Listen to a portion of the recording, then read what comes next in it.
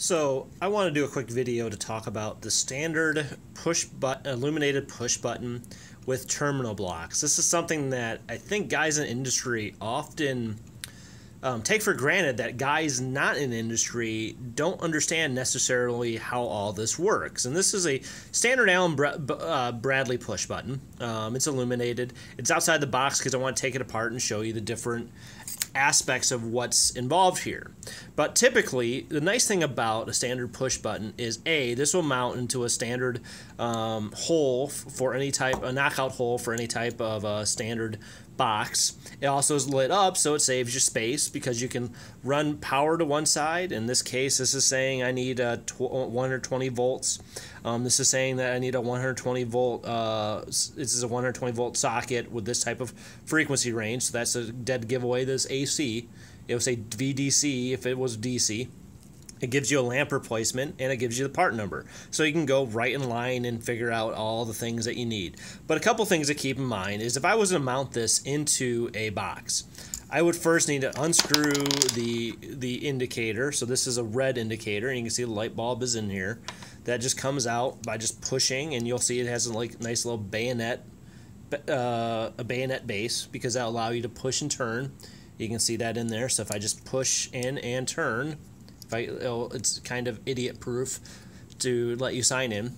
But you'll notice, too, that there's notches along the inside here.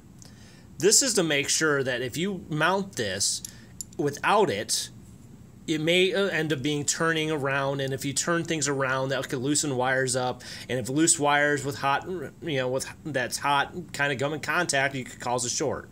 So this is a ring that usually you can tighten down onto your box, and sometimes there's like gaskets and other things in there to help keep watertight or keep moisture from accumulating. But if I unscrew this, you'll see a ring here that has two little dog ears sticking out, and another one sticking out right here. This is so that this will come in contact with the standard knockout, and this will line up with these holes here on the side here that will keep it from turning. So this will, you can see if I push this in here like this and push it down, you can see it slides nicely right in these holes, and you can see this one sticking out so that if this is providing pressure from the box, this won't turn on anything, so it'll stay stationary, which is a good thing. So this is on the front side. This is what sticks up out of the box, and this is what allows you to push.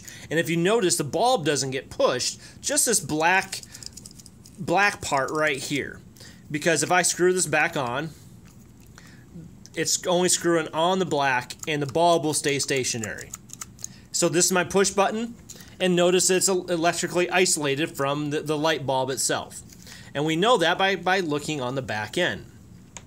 The nice thing about most switches, and I'm going to take this apart, it's a matter of just unscrewing these two little mounting screws. And this is made in a way so it's kind of idiot-proof. They'll only go on one way. But if I'm out in industry and one of these contact blocks go bad, I only have to replace a contact block. I don't have to replace the whole switching mechanism. So I'll take these out.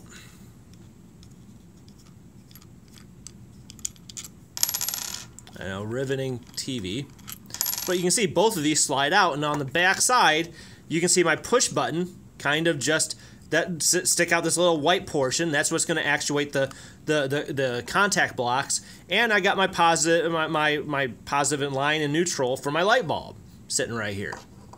And if you look on the flip side of the contact blocks, you'll see a little plunger that will go in and change the contacts, and you can see in here going between one contact to another as I push in on the normally closed contact to the normally open contact. You see that how it's coming in contact.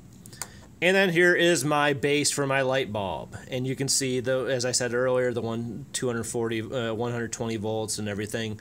But you can see how it's made to fit together a certain way. So if I try to put it in there and it doesn't work, if I try to flip it around, it's only going to work one way. it's only going to work one way. And it will come in contact right there and sit perfectly for the 2 placement screw holes to come through and for me to actually it properly onto the switch. This is a little harder to do when you're kind of trying to film, but you can see that it only will go in one way. If I flip it around and don't put it on right, it's not going to fit.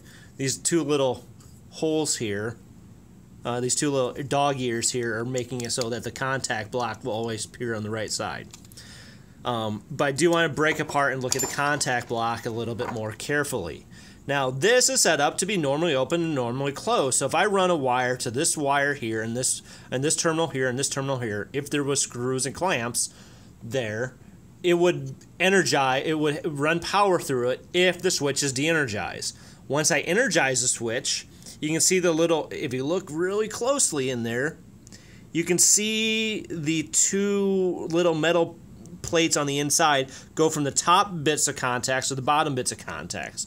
So if you are doing a terminal block, you got to make sure, because some terminal blocks will run normally closed over here and normally and open over here or across. You just got to look and know what type of terminal block you're using.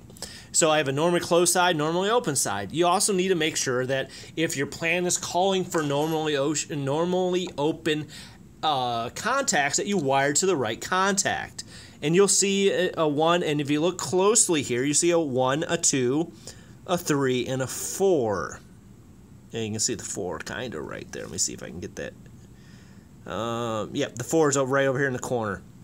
Because if I'm doing a diagram, I'll label it 1, 2, or 3, 4, based upon it being normally open or normally closed. And you can see the IEC number, you can see the IEC codes and etc. But so, when things go bad, you know, if I put an ohm meter across here, it should read 0 because it should have 100% continuity through there. And if I energize the switch with the ohm meter here, it should read overload or infinity. And the opposite's true for these normally open contacts right here. Again, we're doing this with a relay because relays have similar, but notice that these are not relay. These are not like relay contacts in a sense that a coil actuates them. It requires a human to actuate them.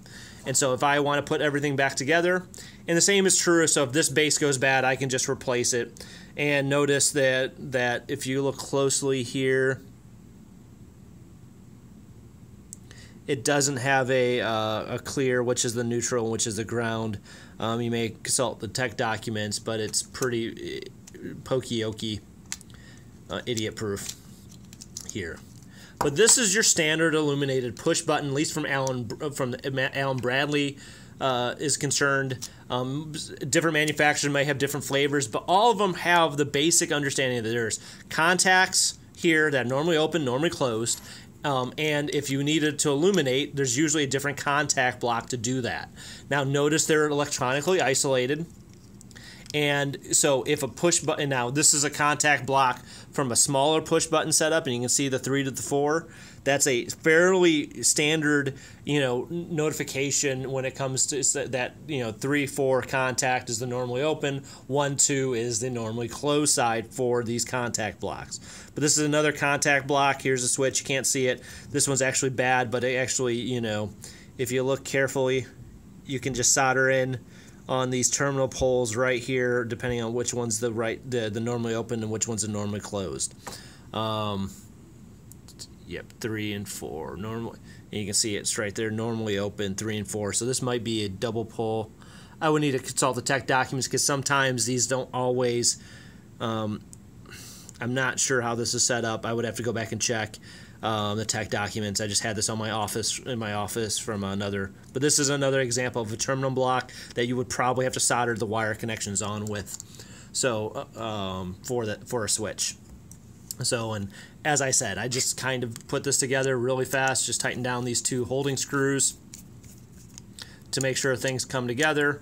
And if I want to put this all back on put this onto my box, I would, if I want to put this back on my box, pretending this is my box, I would slide this through the back here. I would then put this holding ring on through here to put it into place.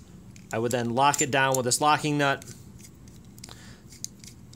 making sure that I have any washers to help make up the offset in space, and then at the very end I would push on the push button.